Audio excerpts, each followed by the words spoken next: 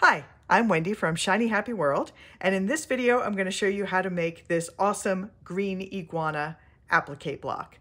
So throughout the video you're going to see this card popping in and out. I hope it's not too distracting, but somebody has been stealing my designs lately and they're actually using my own instructional videos to sell them, and so I am going to be having this in there to make it just a little bit harder for them to steal my work. So you can get this pattern at shinyhappyworld.com. There's a link in the description below the video directly to my shop where you can get it. Here's how to make it. Okay, let's make this iguana. So this is the video showing how to do this if you do not have a light box. So I have taken I've got all the pattern pieces cut out cleanly on the solid lines, but then I have transferred all of these dotted lines, and the placement guides are dotted lines and the mouth line is a stitching line. I have transferred those over to the fabric side of the paper. You can just, the fabric side of the piece. You can just hold this up into a window with the light shining behind it, and you'll be able to see all of those lines showing very clearly through the fabric, and then you can just transfer it to the fabric. And you want to make sure you do that before you peel the paper backing off and you lose all of those guides. So this is, like I said, this is the version when you do not have a light box. And so the order in which you lay the pieces down isn't super critical. We are just going to start with this, the main body piece. And I'm going to nestle it pretty close into the lower corner of the block. You can see this is cut with it's got a straight line at the back of the neck and a straight line at the bottom of the neck. And those are where it is cropped. Think of this as snapshot style. If you take a picture of an iguana and you zoom into his face, the rest of the body is there, it's just not showing in the photograph. So you want this to go down into that corner, so when we crop it, we're gonna crop it right to those edges. So, okay, we start with that, and now we're gonna put in some of his little crest that he has on the top of the head. This has got a line here. I'm not sure you can see it. It might be too light. I did it with chalk. But there is a line at the top of this, and if you tuck this in, once it covers that chalk line, you know you've got good coverage. And this also gets cropped off on the side. So I'm going to back this up right to the same kind of straight line that the edge of the neck cut line has. So that's the kind of rough on the back of his neck. He's also got this kind of wattle under his throat. I'm not sure if they could call it that with an iguana, but it feels like a chicken wattle to me.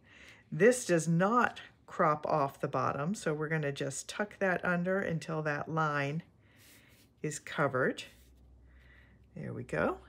And now I'm going to put on his big eye piece, and I've got a marking here showing where that goes. And their eyes actually kind of stick up from their head, so this is gonna bump up there. Then I've got the whites of his eyes, and that's gonna go where that is marked. And then he's got a pupil, just a little black circle, or almost circle, and that sits where it is marked. And then he has an eyelid, and I like how this gives him kind of a sleepy look. And that just covers up all those lines and looks great. So this is a version that I'm doing that's bright green. This is actually called a green iguana. But they look different. They can change colors to like a reddish orange and also to kind of a bluish gray. But this is the version I did in bright green.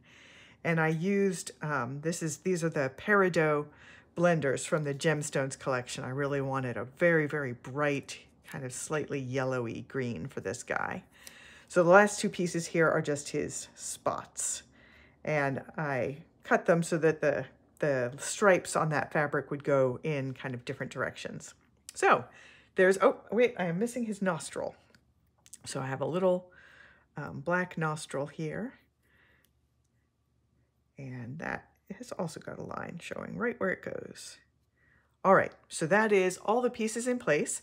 Now I'm going to carefully lift this up, take it over to my ironing board, fuse everything in place. Just follow the directions of whatever brand of fusible adhesive you are using. I use Heat and Bond Light in all of my quilts.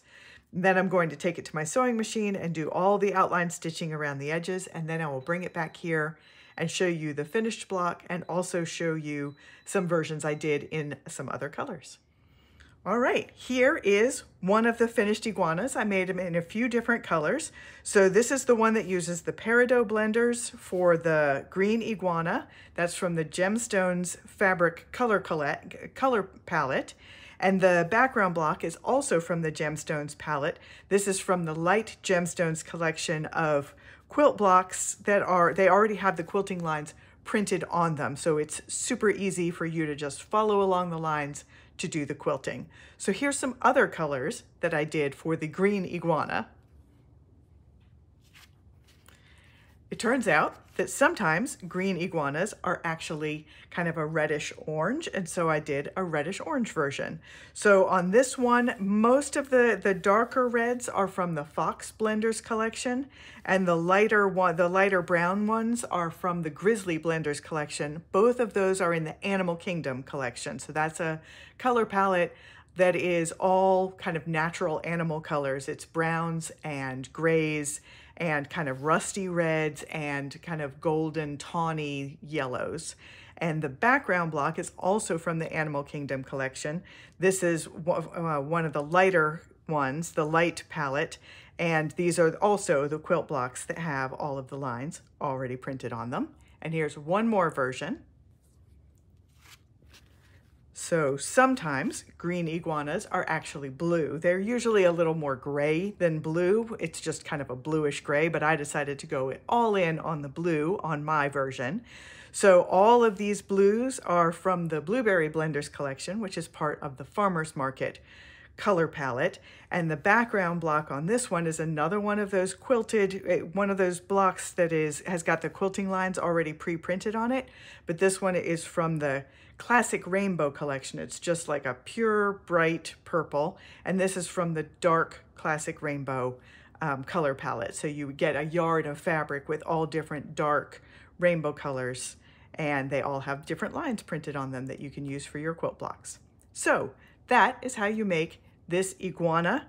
I hope you have a lot of fun with it. The pattern, like I said, is available at shinyhappyworld.com. There's a link in the description below. Here, I hope you have fun with it. I'm Wendy, and I will see you next time.